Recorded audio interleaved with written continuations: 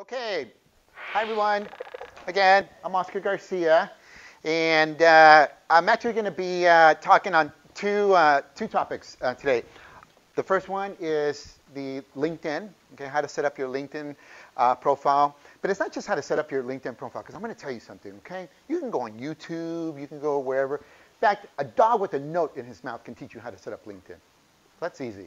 What I'm really going to do is teach you how to use LinkedIn so that you can attract opportunities, right? Because do you remember back in high school, like senior year, when you heard, or maybe you had a friend that was like really good in sports, or maybe in engineering, or pick something, right? That they were like really good, and the universities or colleges were like trying to recruit them to go to their school, right? And you're like, well, yeah, Oscar, because they're really good at what they do. No, I get it. You're right. But let me ask you this. When you are applying for an internship or a job, are we not telling that prospective employer that we are the best candidate? Yes or no? Of course. So if that's the case, why aren't these companies then coming to us? Like the way they go after these students. I'm going to tell you why.